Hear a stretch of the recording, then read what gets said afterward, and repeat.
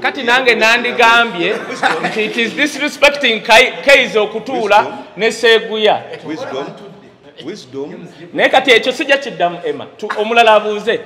Ojja kuddayo ku refresher course ya journalism tofaayo. Omulala abuuzeeko ekibuuzo.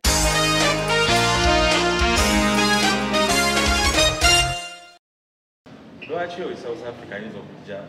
alina okujja laba Afrigo n'otuwensonga nga ttaano lwaki oyo South Africa talina miisinga show ya Afrigo tujja kugalawo n'ekyo kaakati nze situunda butungulu bannange I love this kye nabagambye kati ekyo naawe kyeddire omusajja omukulu n'obuuza ekibuuzo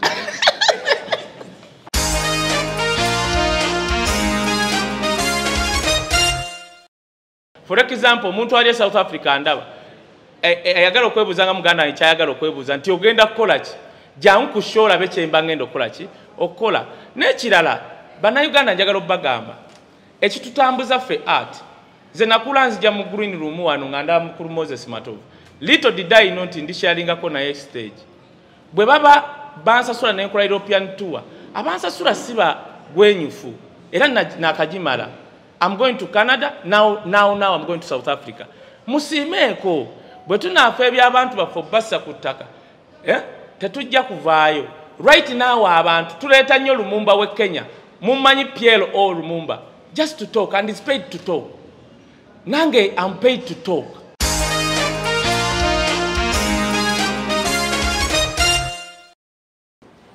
Kwegamba waliwo ebintu ebibeerawo nga bitandikiriza mpola mpola kati nekitandika okufuuka nti ate yenkola kati ogeza nga traffic jam kati oli bwatuuka leeti ye yeekwasa ki jam simewa munfuna bulungi kati n'omugamba nti lwaki tova mu motoka n'otambula n'okwata obudde yawoza ki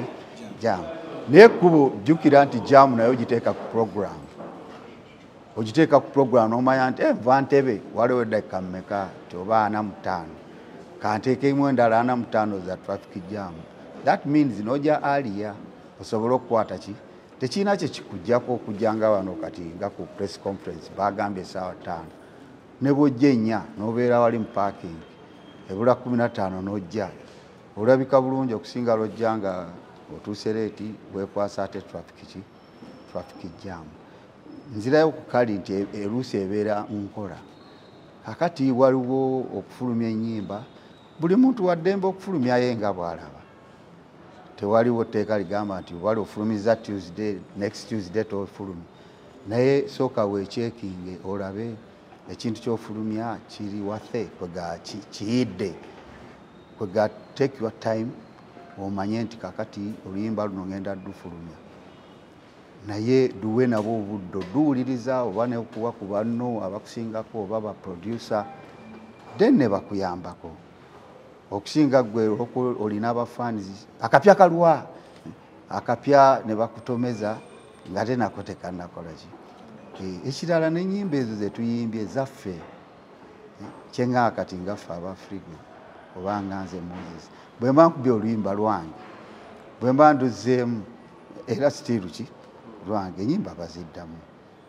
ofunye idea n'olukyusa n'ofuna ne quality studio zanjawulo ba producer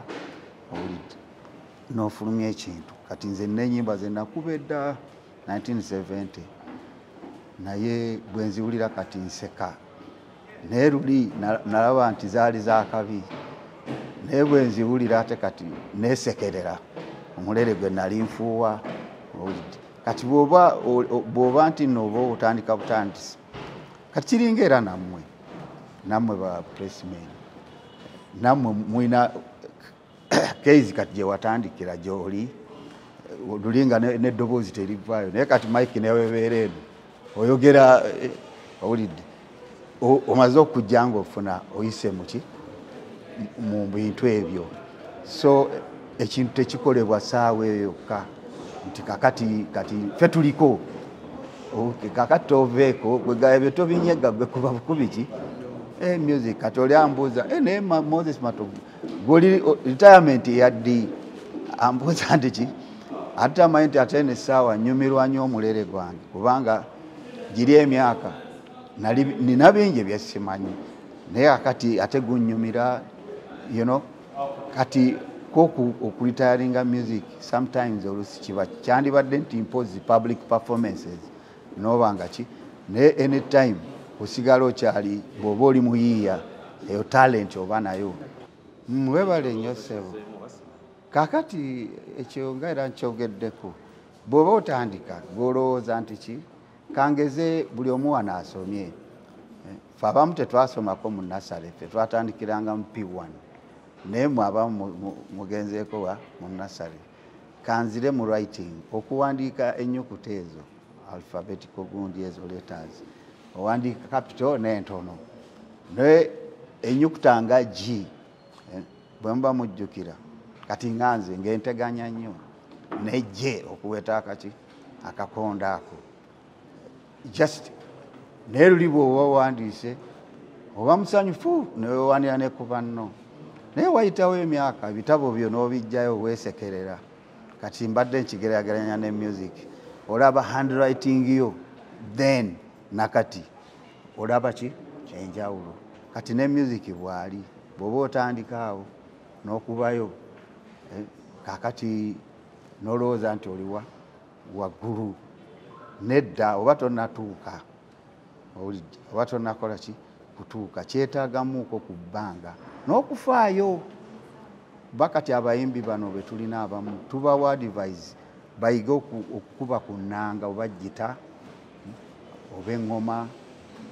kwegamba obeere nti bw'ogenda wa producer kati ba producer we mulaba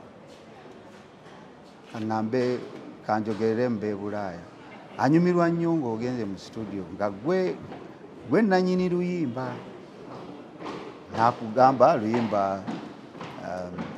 oba beat ki tempo ki ebintu ng'ebyo gwe n'omugamba nti oluyimba luli mu kigundi eno ye introduction lutandikira wano oba tutandika na chorus mulina refrain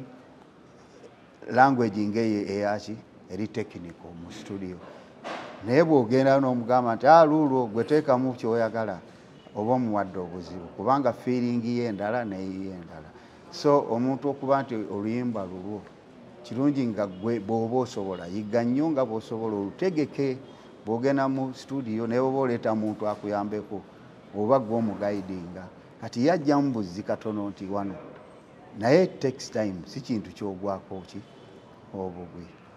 Gavumenti ne baproducer ba wano Uganda balinamu okukyusaamu bonga bo. Baproducer kwegamba sijja kugamba nti kukyusaamuko baki. Producer oteekwa okuba nga olina wider knowledge. Producer oteekwa okuba nga ki ng'omanyi music w'ebika bingi. Ngamba producer ayagala okukola ki okusingako awo waali. Naye bw'obeera producer ow'okuddira oluyimba lwa Kayz n'ozikiza ebigambo n'ondekeramu ebivuga n'oŋŋanze ennyimbira okwo then oba munafu. Owulidde kyova olabanga n'okufuna originality kangeze kati ng'omulere omuntu okukumanya nti noba muntu n'akwa-identifyinga nti oyo gundi abazze akufollowinga ne bwe bajjita ne bwe ziba ŋŋoma nanga omuntu akola ki amanya nti oyo gundi naye it takes time olina okikolerera olina okukola ki okikolerera kuba abantu bonna bafuuwa emirere bakuba jjita bakola ki naye okugaa nti oyo gundi it takes time naye gwe bagamba aba akikoleredde nti eyo yenkuba ki owulidde kati mwe mugenda ne mu analyzing oluyimba nga mwogera ku muntu ogwo Matovu yayimbye naye waliwo yakubye bass waliwo yakubye chord progression waliwo yakubye oba kongazi waawo kati tubikolera mu gundi sound modules za computer muntu aleetamu ebintu bwe bityo naye era byetaaga omuntu ng'alina amagezi mangi kyeŋŋanga afaayo okuba nti kyakola afaayo okulaba nti alinawo kyagoba owulidde naye si kujja buzi n'ogamba nti okuba epupupu nzira mu kiri kyombuziza nti oluusi ennyimba lwaki teziwangaala kyembudde ngamba nti mwaluusi aboogera ku music mutemaatemako butemiitemi naye bw'oba okuba oluyimba twerabire kati video tuli audio kubanga osooka audio then nokola video tusobola kusooka video ate nokola ki okujawo nga bifaananyi n'obitu naye kyeŋŋamba kyosooka okufuna idea audio kati audio oyo ayagalamu obudde si waliwo abaddira oluyimba lwoli n'alubba n'ateekamu ebigambo ekyo mbadde sikiwagira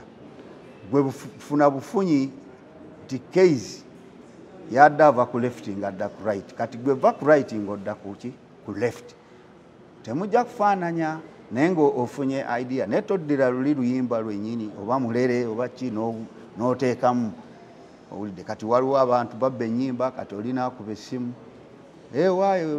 bamugamba yabbye oluyimba lwa muzeeyo eri wamala naye luno lulwe mwana lulungi nnyo naye ng'oli si lulwe kati muba muwagira bunafuna bubbi kiringa oli bwabba essimu yo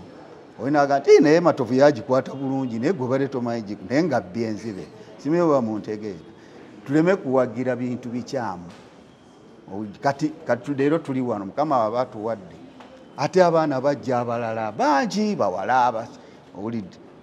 naffe twajja buzi twasangawo omugenzi eri wamala ekilasi kawalya Fredi Kanyike mere natima owulidde abayimbi aba naye twabasangawo naye tetwabajerega wabula twawulirizanga ki kati nga byenjogera ati era kwe tutambulira ogeza nga discipline owulidde discipline kintu kiri wide kigazi owulidde mwe muli time keeping oyambala otya oyogera otya abantu ebintu ng'ebyo naye kakagwe toyinza ga nti mwe abazeeyi mwe mwakwatanga obudde nedda tekiriiyo bw'oba ogenda mu nnyonyi ebeekulese kuba gwe tokwata ki budde kati n'olwekyo tulina okufunayo ebintu ebizimba omulimu gwaffe kati nga bwe tudda ku kyebibiina bibiina bijja kujja naye ebibiina tebiina maanyi owulidde tukoze ebibiina naye tebiina eggwanga nga terina policy fedda twalinga tutwalibwa Minister of Culture and simayinaki naye nga tuli under that ministry naye leero tetulina gye tugwa oli bw'aba abaagadde bwagazi n'abagamba mugjeeko wano mu ofiisi mumbuulire naye nga si minisita eyo industry nene nga gavumenti fembi tufiirwa iyo efiirwa ate naffe tukola ki tufiirwa ogezanga emirimu bwe industry bwebanga egaziye bangi abalya ku music si bayimbi bokka n'abalala bonna naye tetuyinza kubeeraawo nga tukoze bibiina naye nga tebiina backing tewali nkola policy gy'oddukira bintu byangu kati ng'eyo ministry eyo eya culture edda nga yekwatagana ne embassies eziri wano zonna zirinayo gundi eyo ne bazigamba towaye tulina wano program kati nga wano National Theatre erina program yayo negitwalayo minisita n'abiteekamu amaanyi ne tufuna cultural exchange tugenda China tugenda wa nga programs ezo weeziri ziyamba abantu ate abantu baba tebafunye exposure tebeeyongerako abaganda balina engero nyingi atanayitaayita yatenda nnyina kitegeeza ki gwe bw'obeera awaka golooza nti maama wo yekka yamanyi okufumba ekyennyanja naye oyinza okugendako samweya n'ogamba nti ate kino kyannyanja naye kiyitirivu kakati ne music bw'ali nze nti oyogera ku kulembeza waliwo obubaddewo obwawuma nga bwetaaga okubangula okuvamu mu ababiddewo simanyi oba bakutuukirirako naye olowooza bulina gye butwala endongo eno anti kyenkugambye ebyo tubiyiseemu kati eggwanga lyaffe lirina okuba ne policy ogeza kati nga bw'olaba sports yegwawa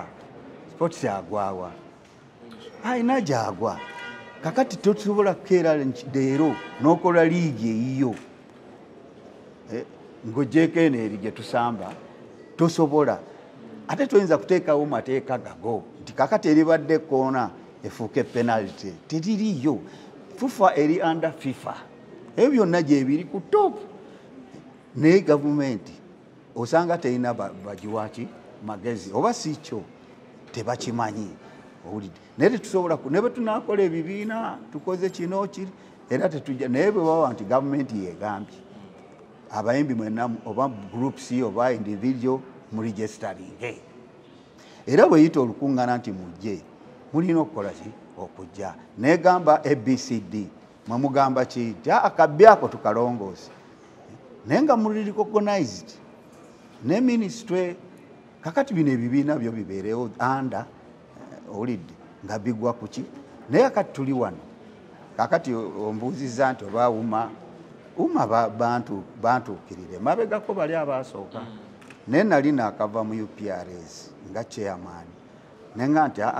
mwe mugende mu maaso naye nsobola obbayamba ku ki nga munkubidde naye kati nze ate okujja kati ekibi bannange kati mwe muli wano naye ffe ate abaluddemu owulidde twagala mmwe abavubuka mwe muba mukola ki bw'ojja nenkugamba nti akola bwoti kinsanyusa nnyo n'ogamba nti nompuliriza oba kirungi oba n'ojjamu ky'ojjeemu naye sikugamba kati nganze ndi mukadde naye seevuma buki bukadde bwange kubanga edda ate nali mbwagala nnyo nga naakatandika nga nfuwa sax nga neita mzee Matovu atuuse nga banaye baseka nga ndi kato naye ati ndi ki I'm 73 years old ndi mukulu naye nkyakuba ki music owulidde ate sinze nzekka nsi yonna gye bali lwakuba kati wano ewaffe ebintu byaffe tulina engeri gye tubibalaabala owulidde kati time etuuka abantu bo balowooza nti bavubuka kuba be bangi nedda waliyo n'abazeeyi nga bangi kati mwe mubafiirwa temubaleetanga nako kuki baagala ebyo naye until when owulidde nze nkugambye abato bakyajja bangi owulidde naye ate bano abaliwo ate nabo tebamanyi kyakukola kati tulagawa owulidde temwerabira abantu bazeeyi bukadde magezi owulidde kati ffe tutunula nze nyinza okujjaawo nendaba bandi ng'ekuba sisobola gijerega oba bali bataano sisobola ga nti tebalina nenga nti tebalinayo bakuba sisobola oba naye mmanyi gye nakola ki gye bava kakati sobola okulaba best player nenga awo yayagalako mulungi ali promising ayagala kugaidinga drama n'okuyimba okay bintu bwe bityo ngera bwolaba amasomero omwana ajja nze nkugambye okuwandiika obuwandiisi omusomesa tayinza ga nti awe mulabe tajja kusobola nedda akanyabo ki naavaamu omuntu kale kankomaawo simanyi oba mbazzeemu bulungi kuba mwagambye nti nadde mukambwe naye owenjogera mbi naye kyembasaba mukyuke mawulidde bwana Seguya mukole ki mukyuke muleme kutwala bantu fena tuli ku level emu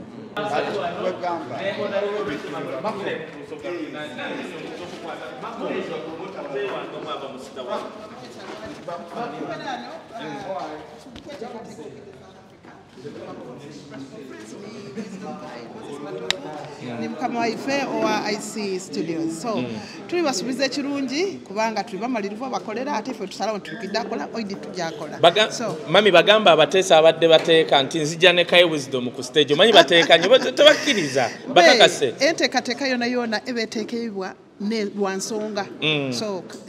Wisdom Kaye ali ku stage na Afrigo band mwide mubone ekiriyo mwide musiime oba muleke kusiima ayinga mubaireyo otasigala inoma ayina kusiima teyanza honorable Okay, tubadde mu tour of United Kingdom, netukomawo, netugenda Edmonton, netugenda Toronto, katugenda South Africa. Zigenze bulungi nnyo, twebaza Katonda, abana Uganda basanuyike inno, especially Toronto was like the icing on the cake. Abantu bayidda mu bungi, bali yona Edmonton, tubebaza bano okubaayo aba United Kingdom, mwatukola bulungi ino. So tubebaza omukwano ogwo, era tulikubira abe South Africa omulanga, mwide tumalirize tuweno nga tuli basagambu kubanga show ejja bulungi nga mwena muliwo. 20 years nga temugenda South Africa kibadde kiremesezza ate nga Afrigo tumanyi bandi esinga okwagala ennyo mu nsi yonna Karano abateesiteesi buli omu alina okwetegeka. Afrigo band erina abantu 12 oba oligula tiketi 12 olina ofuna work permit ebintu ebizitowa so nsuubira nti bwebali wazira promota alina buvumu nga IC studios yeweerereyo lala okubona nti abedde Afrigo yasasula work permit si yateekateeka kizitowa so omuntu alina okweteekateeka obulungi so maybe kitwalire emyaka 2 ng'ezira alina maani gasitula Afrigo kugireeta South Africa. Kino kya parliament twagala kukubuuzaako abayimbi abasinga bafiiringa nti mwe muba bitroyinze nga abayimbi abayita mu kugenda mu parliament ensonga zonna ezijja ezikwatagana ku ati we zijja temuvaayo okubawolereza for instance ng'ey'okuba banninga okuddamu performinga mu masomero yajja on the floor of the parliament ne bagiyisa n'etambula netteeka nerifuluma nga bakyabakkiriza but balaba mu ababaka musiriise temuvulina kye muvaayo wadde n'okunyega ku nsonga zaabwe kati ensonga ey'aba artist okuyimba mu masomero waliwo breach of conduct ffe ng'abakulembeze ng'abazadde abantu baba beekubidde omulanga nti kino kikyamu tulina okukiwatayo so ba artist tweddeko tulindirire tuteese n'abazadde n'amasomero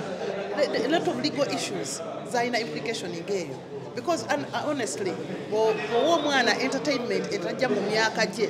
oba abuses omwana oyo so it's a big thing muleke kukipapiramu kubanga mulowooza kukola ssente kyasoba tube bakumiikiriza tukitereeze kijja kuddamu tugere ku nsonga ya copyright nayo copyright law the only problem enforcement ekyali nafu era Hilderman yaleeta motion ku floor era kati ne Reform Society meetings zatandise yesterday okutuula okutereeza copyright law mulimu gaps ezitatuyamba nga ba artist so ebintu bigenda mu maaso bitambula mpola ebyamateeka ngo bimanyi tobipapya because oyinza obutafuna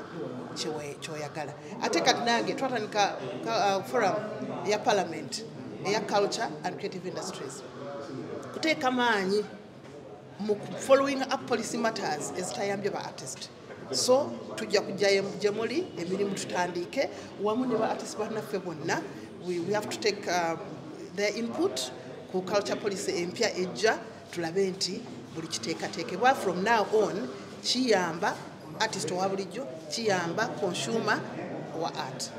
bandi amaanyi nnyo musituke mujje chairman Kibombo nkuyita Shafiki Mukwaya nkuyita ate kasita mbayita nze muntegeera wa Paul Masolo kiba kyekyo Paul Masolo yes ebyuma ebigenda okuba e South Africa byakuba Justin Bieber byakozesa sekiruta eri gulugulu ndakakasanze mwe nnyini manager kitegeera mama waffe chaka a guest of honor temubuusabuusa kintu okitegeera mujje mugule mubuukinge tables zikyaliyo okay tugizegizeemu ate mulimu ezikyaliwo mujje mubuukinge tables okuva na leero mbakunga kintu gye kiri mukiraba mundabye badde bamaze ebbanga temundabye nze ne Afrigo band tujja tuyingirawo nga 18 tujja kuba tuli mu South Africa tubakuba omuziki bano bakuba olukoba ku lukoba okuva saawa 2 mpaka saa nga 10 ez'okumakya tewali kirala tewali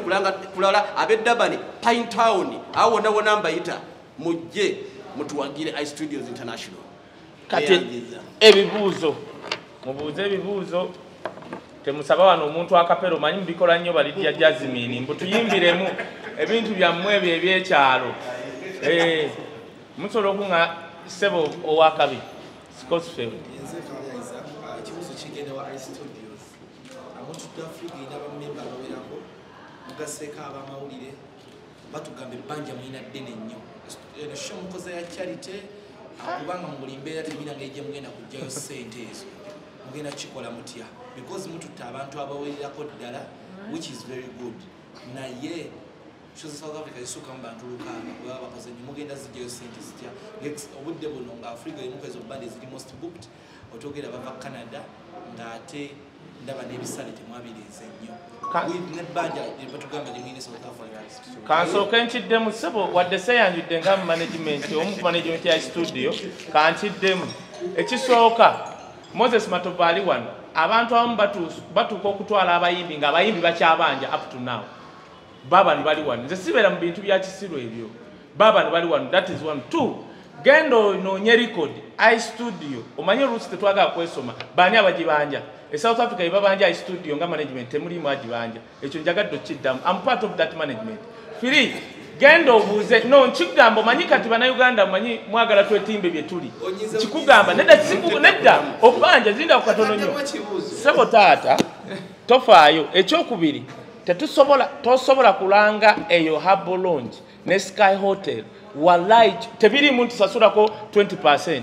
You pay 100%. Bino byengamba ekizibu kye tuyina bannayuganda bambi babatwala mu bufo obuki obwo bwe butyo ebifo ebyo byenjogera mugende munoonyereze teri mu Uganda ali performingiddewo ebyaddala si kwesoma kacyensembayo ekirala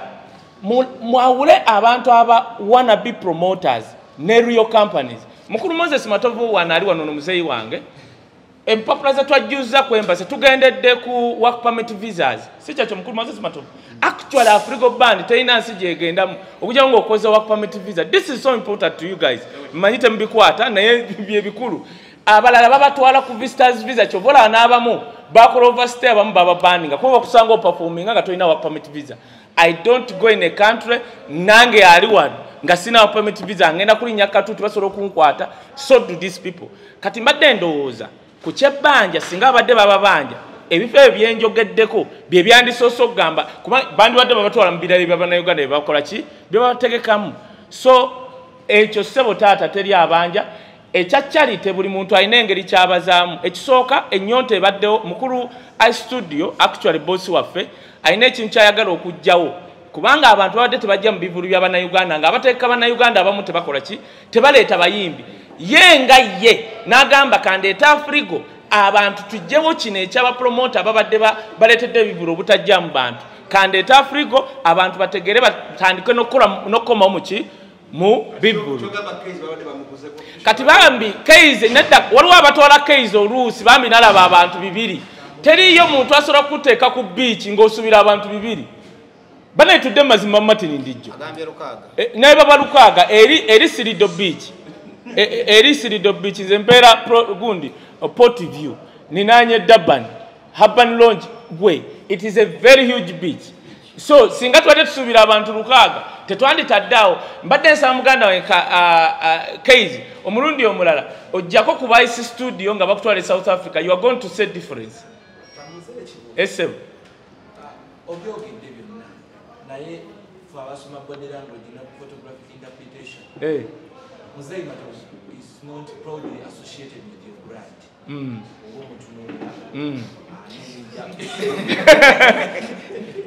Omaze nedde tulina obudde butono kankiddemu lidda kukatono kansokenziremu ekyo kwaddenga mulimu honorable Mkizimbe naye Afrigo over the years tebadde attached to any political streams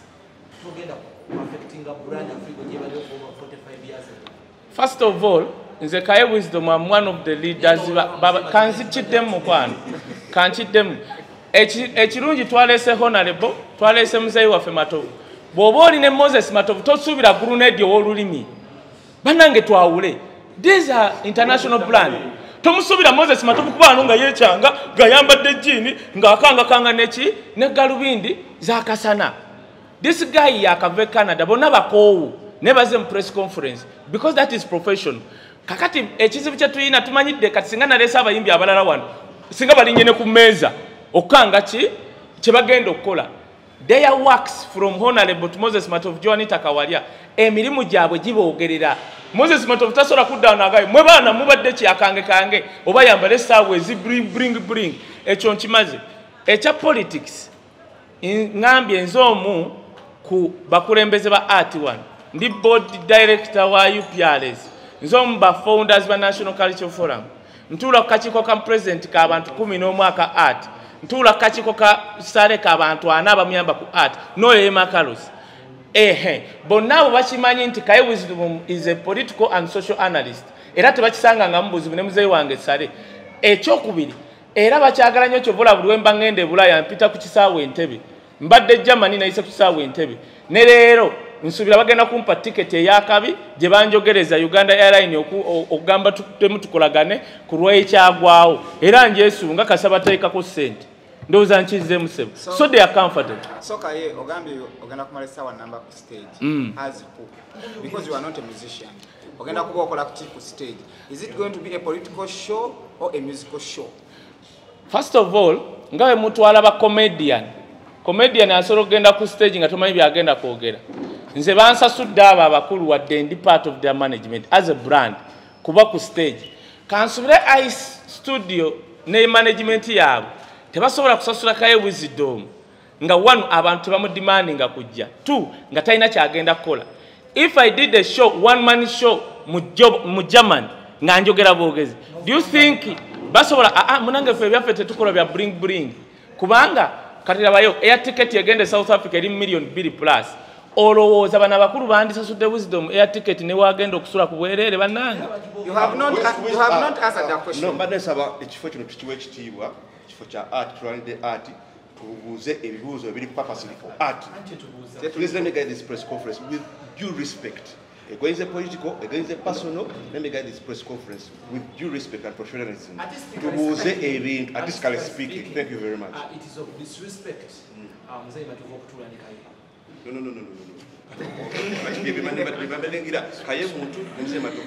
Kakati nange nandigambye nti it is disrespecting Kayz okutuula ne Seguya. Wisdom. Naye kati ekyo sijja kiddamu Emma. Omulala abuuze. Ojja kuddayo ku refresher course ya journalism tofaayo. Omulala abuuzeeko ekibuuzo.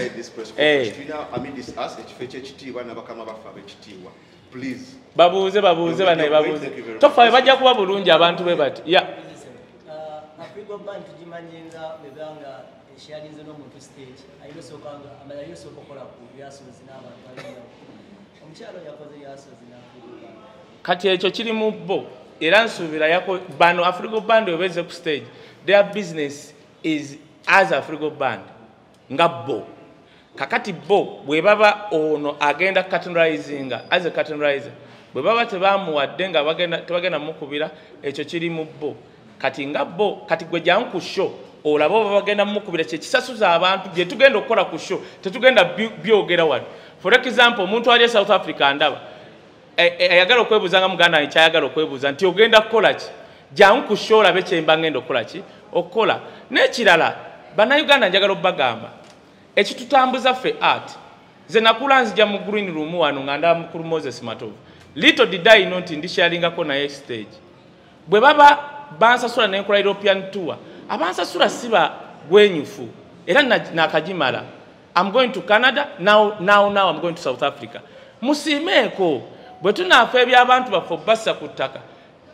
tetujja kuvaayo. Right now abantu tuleeta nnyo Lumumba we Kenya, mummanyi Pierre o Lumumba, just to talk, and he's paid to talk. Nange I'm paid to talk. So gwe naina eyesunga okukola Kaye Wisdom mbasuubiza I have 1 hour on the stage and ngenda gikozesa bulungi. Bannayuganda bangi nze mbamanyi bambi abamu nga bwe mbagambye bakajja ku National Theatre okuyimba si kye kiraga kyokka nti oli artist. Nedda bannange wano waliwo omwana asiba no Valentino ng'azina,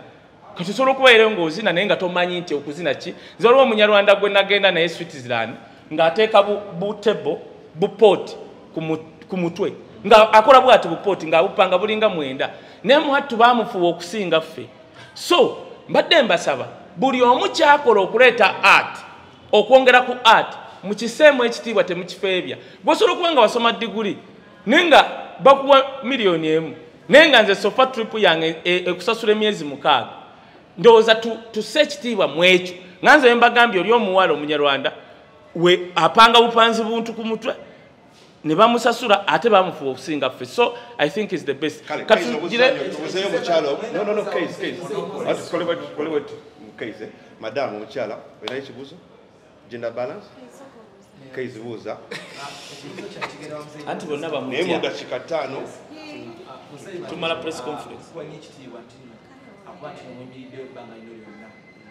Uganda weze emyaka 6 omwaka omu twasuubira okuba nti muno eggwanga lisinga bamulabyeko ne gavumenti singa zikyuka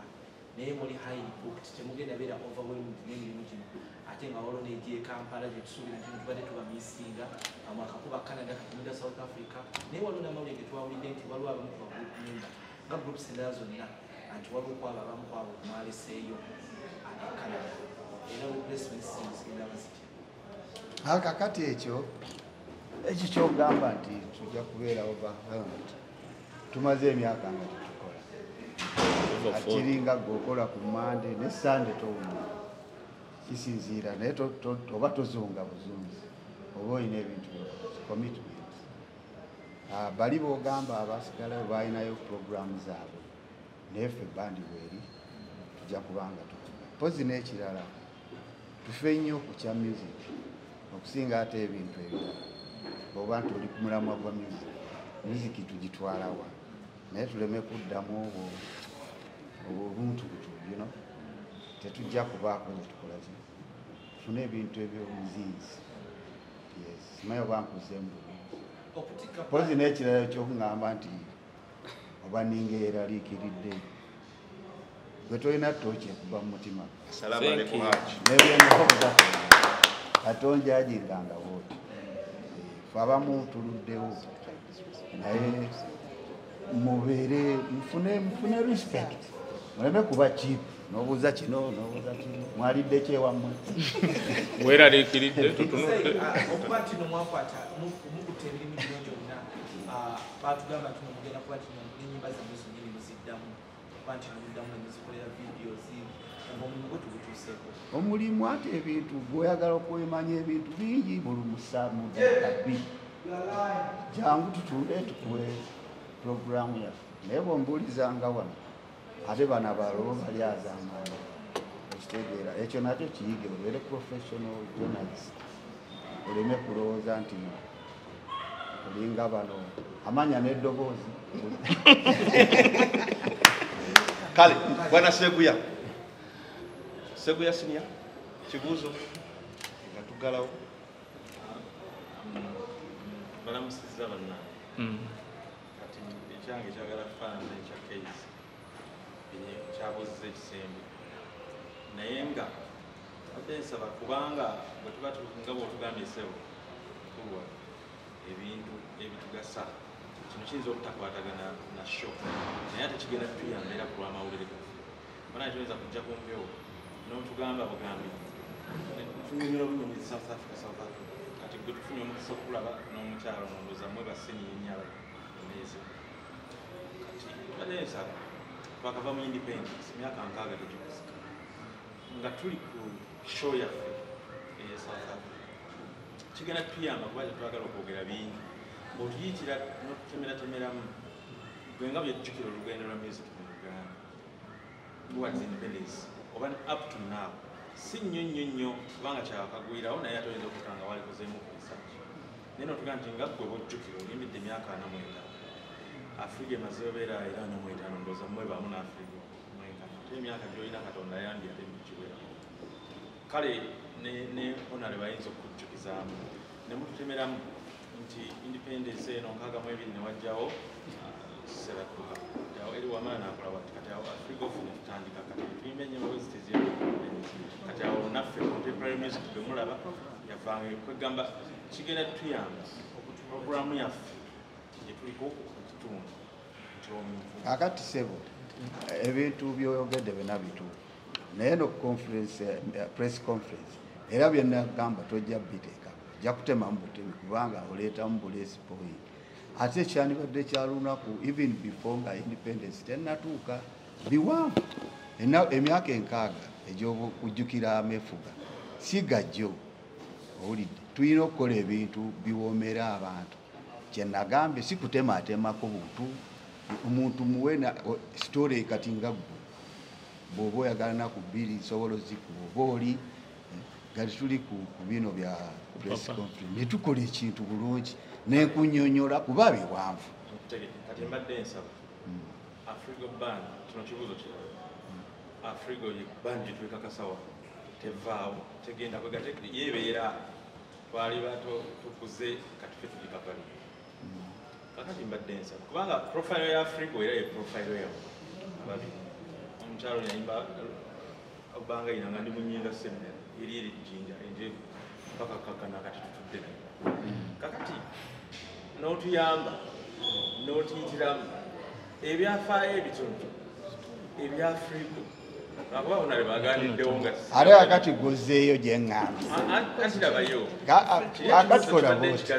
olaba oti kyekikulumenya bw'ojja notutuula nenkuwa story kati ekintu kino ffenna kiyinza okutukalubya kuba kyabonna bano kale n'otuyitiramu ebitono tu Afrigo etandikamu ebyo tubyogedde ekyo sijja kikola ŋŋanye. You're repeating the same question using different words. Anti mawulire oyinza olowooza kiri kibadde kirala kati katukigonze kyenva nzizemu abayimbi abalala when the story is 60 years old. Okay, kati ekizibu ekibaawo oli babuuza ebibuuzo nga tebikwatira nga nti ebyo biri oli ali rudi kati ate bwojja ate mpola n'osaba kino ate nakyo omayimu ekibakola obubi wuliriza ekibakola obubi mwe mulowooza nti buli kimu mukimanyi wuliriza ate n'oyagala ombuuzi obanga nkema olidde obanga akola ki nga nkema ebyo bisitole byammwe mubireke nze nkugambye ABCD take that don't insist tompaliriza sina siriwa byabufuzi emyaka enkaaga njirina mu mutwe gwange ate empanvu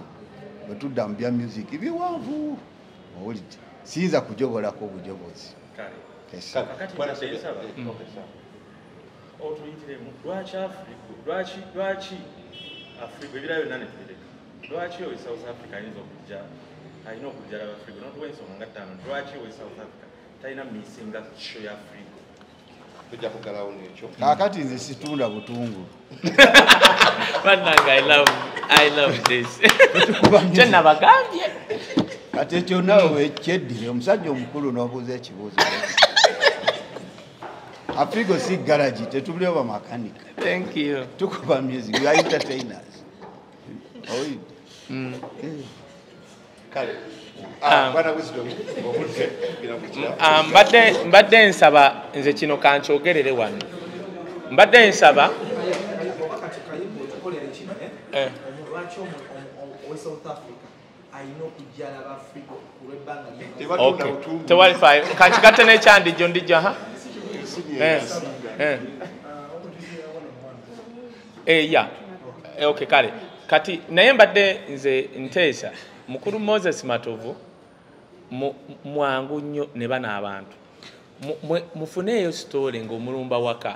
akuwa olugendo. Mulaba nze kyembagamba bulijjo gwengeri gy'obuuza grenade siri nakundi naliko ku WBS. Nze mbagamba bugambi nti gwafuna obudde problem gye mufuna naye mundaba bubi engeri gy'obuuza mu grenade gy'agala obuuza mu Lecho Magola. Esegedde so katugenda funa one on one ndowooza ne honorable ono na papa era one on one mugikwatire ndowooza wali agibawe ebisigadde nze Afrigo band mbasuubiza abali South Africa kintu kimu ekisooka sijjangako mu kintu neeba entegeka nga mbi bwe mbagamba Afrigo band nkuwa ensonga ttaano lwaki olina okujja okulaba Afrigo band yes actually si butungulu mwe mugimanyi eyogerese brand naye egenda kuba live music n'ebyuma mpa ku bino ebivaako oli kyabagambye ebyuma bya habo gundi wali ku Durban bibeerawo era bwe tutadde nnyo essira ekyo kimu ekyokubiri these people have spent 20 years nga tebajja mu South Africa they are bringing new stuff in South Africa sheyo tutwagisedde kubanga tetwagala bannayuganda babadde babakola ebintu nga basuubiza abayimbi ne batajja tetwagisedde kubanga ekigendera tekyabadde nnyo nnyo okukola ssente kwaba studio yeemalirira ekyokusatu lwaki ojja olaba Afrigo band it is the first time Afrigo band okubeera n'omwogezi Kaye wisdom ku stage ekyo nno kikulu nze mmanyi abantu ba diaspora who want to know Uganda evuddewa eri ku kikati ne gyeraga nti nze wenva ku stage Afrigo band ebakube 10 hours ekyokuna nze ndowooza mukulu Moses Matovu ono ne Lecho Magula Joanita abayimbi bafaabo